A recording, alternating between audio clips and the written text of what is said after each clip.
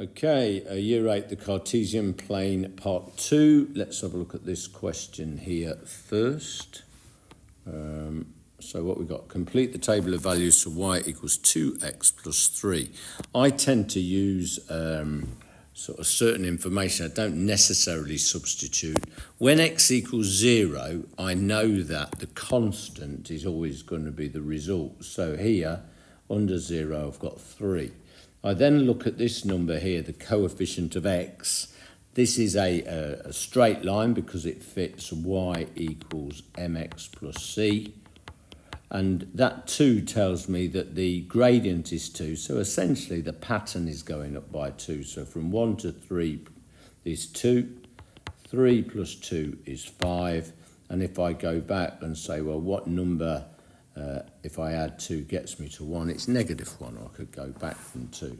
What I then want to do is to draw those put those points in. At -2, I'm going to -1. Remember, it's x, then y.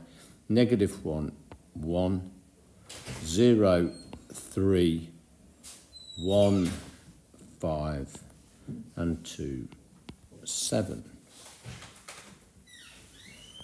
Then what I'm going to do is draw it. So it's a line, like so.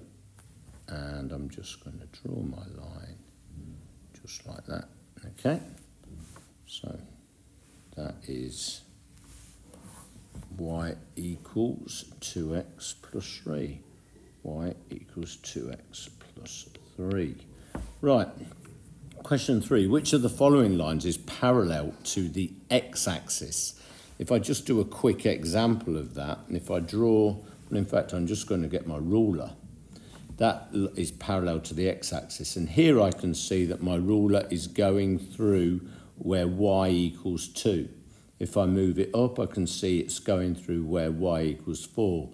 If I move it down, I can see it's going through where y equals -2. So the answer to this question is anything that is y equals. So in this case, I've got y equals 7. That's there. That's parallel to the x-axis. 7x plus 2 certainly isn't. That's y equals 7x isn't. And x equals 7 is actually where the line is going parallel to the y-axis. So the next question is this. Write the equation of a line that is parallel to the y-axis. Well, it's x equals anything you like, and I think I'll choose x equals 3.